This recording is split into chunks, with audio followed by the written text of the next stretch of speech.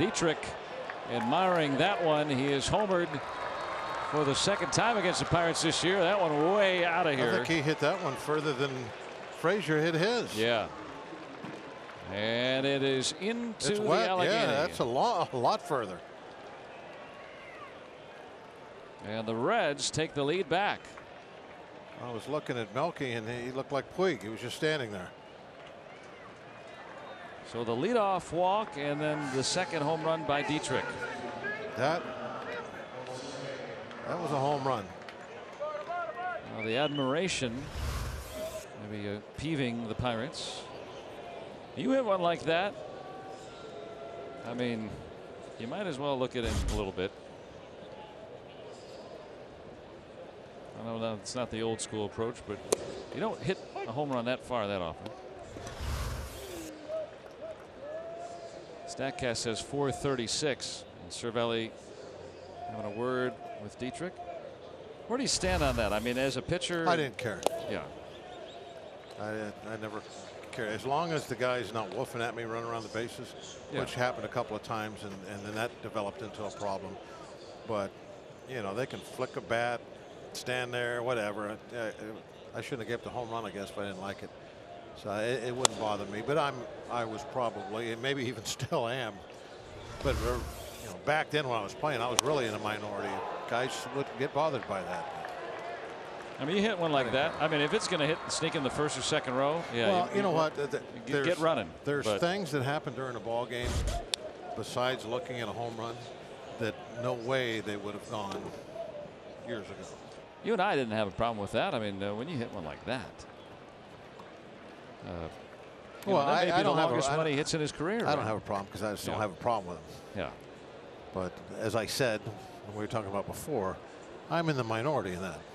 Now Cervelli kind of glared at him as he crossed home plate the first time around, and of course a pitch comes in at him, and Archer's going to be warned. Archer apparently has a problem with it. And David Bell saying, well, why warn him? And here comes everybody who wants to talk about it. These two teams have played each other quite a bit here in the early going, and it's feisty. There's some pushing and shoving. Don't let anybody get hurt now.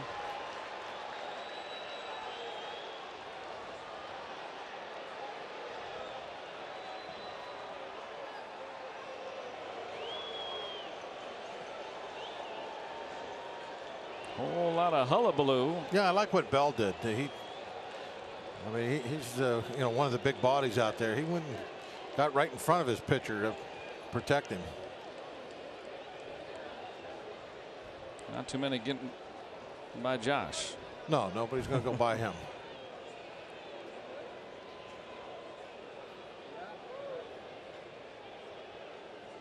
And that's where the pitcher's residing, way out of the fray there.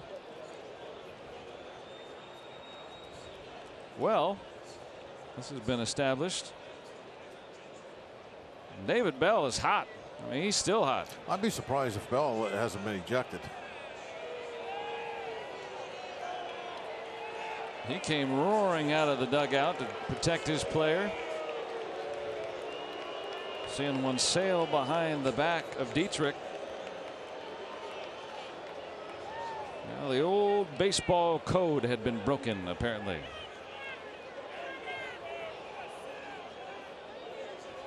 Seems to be a difference of opinion, though. It's like the guys in the red shirts, they don't feel like they did anything wrong. And Puig is going after it now.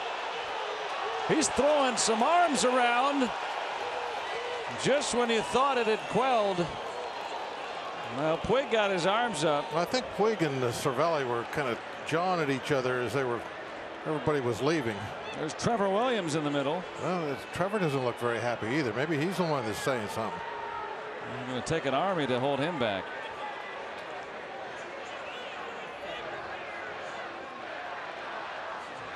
There's Vasquez with his shirt off.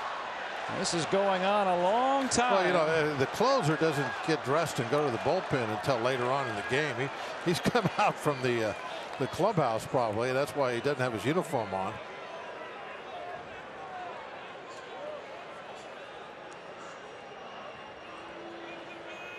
These two teams, yeah, it's chippy. I mean, they played each other a lot here to begin the season. The Reds, don't forget, they're 1-7.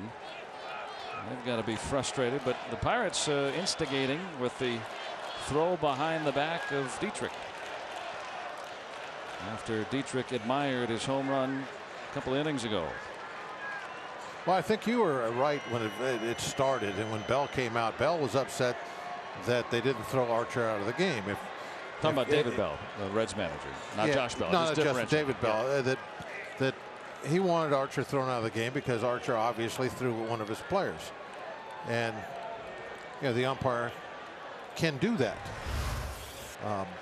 I personally have been thrown out of a game for throwing any players, so they don't have to give you a warning. They can just throw you out if they feel that you purposely threw at somebody. And the rookie Reds manager right out there, no stranger to big league ball, long big league career. And now there's Josh Bell. He came out there right away and he got in the front of Archer, and then Trevor Williams grabbed a hold of Archer and then pulled him to the back of the crowd. And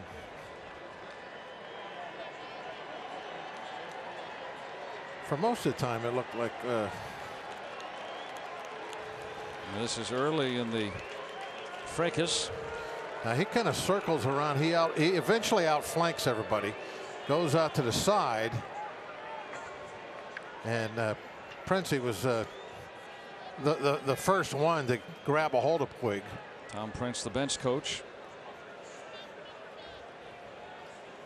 And before this half inning began, this is Puig and Starling Marte perhaps discussing, hey, just don't hit our guy.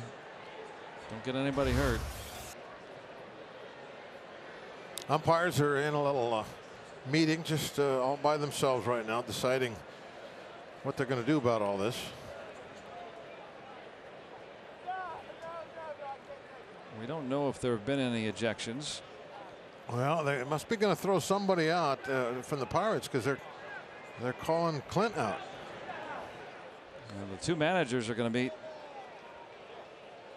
with Jeff Kellogg, the crew chief and home plate umpire.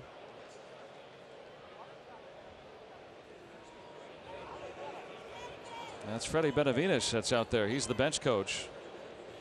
And David Bell is standing. Yeah, there he is talking with Brian O'Nora, the first base umpire.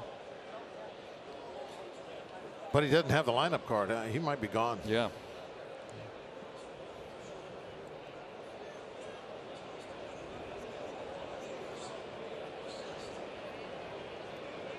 We're trying to sort this all out. It all started Dietrich admiring his home run in the second, and then the Pirates throwing behind him here on the first pitch to start this inning.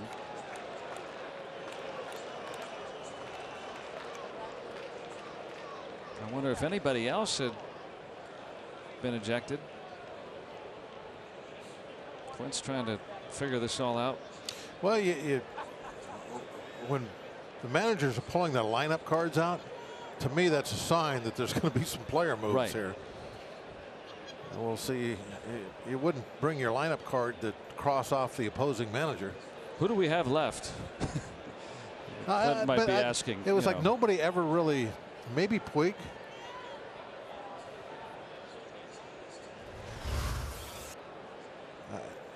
Puig might be tossed. This is before the pitch came in. But he, at the end of all of this, and this is what I'm referring to, he started charging just when everything had settled down again. So maybe that was not to the umpire's liking. Try to stir things back up again. No punches were thrown, but some shoves and good forearms and such.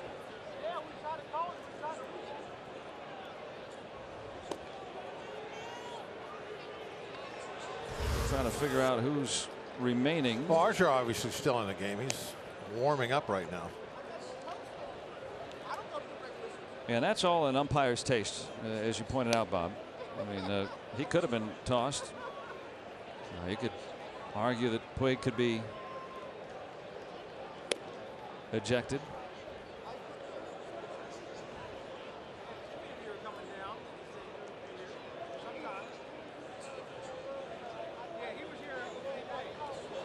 Well, we're trying to figure out who might bat here. If Dietrich had been ejected, there's nobody visible in the Reds dugout that resembles Derek Dietrich. I think they're waiting for Puig to leave. Yeah, Puig is looks like he's been ejected. He just made a gesture toward one of the umpires. And they won't start the game till he's gone.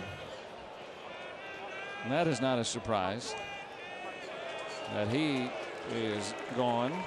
He is in right field. It's Felipe Vasquez. Well, Puig is not. If he has been ejected, he's not leaving. It looks like he has been. Yeah, he's gone. And he's going to add to both of those totals. Wow. Almost the same place, and that might have gone to the river on the fly.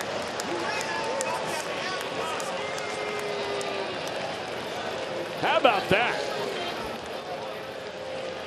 A pair of home runs in the game today, both into the Allegheny. And all of a sudden, the Reds are back in this thing. It's 7-5. And remember, the two late inning pitchers that the Pirates rely on have been ejected from the ball game.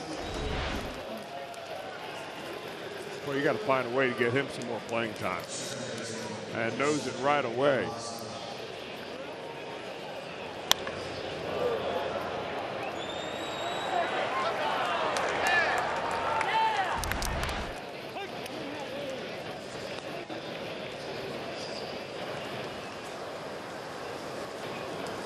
Derek Dietrich.